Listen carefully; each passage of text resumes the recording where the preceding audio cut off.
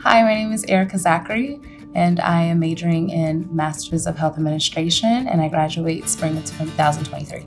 So I've always worked in the healthcare field, working as a dental hygienist for the Army, and I just wanted to broaden my horizons from the clinical aspect and more of the administrative role.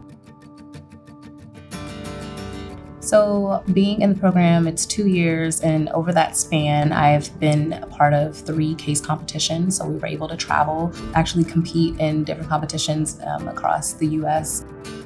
For myself, being an ROTC student, I would say that my faculty was very supportive because it's demanding. Having those professors that have that experience was very nice and very comforting to know that if I needed something, I can go to them. They understood. Having the support system was good.